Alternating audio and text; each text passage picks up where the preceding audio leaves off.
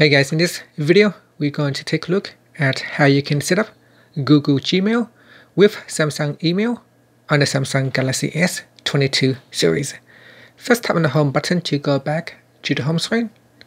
Then swipe up to go into the app screen and swipe across and open up Samsung email. Now, if you cannot find Samsung email, you need to install it from the Play Store. Next, once you have opened it, tap on Gmail and then tap on Add New Account. In here, select the account that you want to use.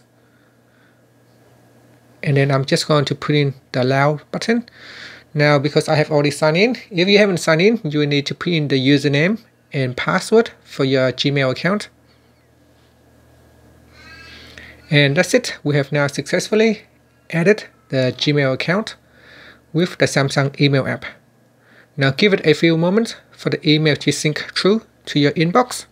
It may take several minutes so that all the emails will be available in your inbox. And finally, you can tap on the home button to return back to the home screen. Thank you for watching this video. Please subscribe to my channel for more videos.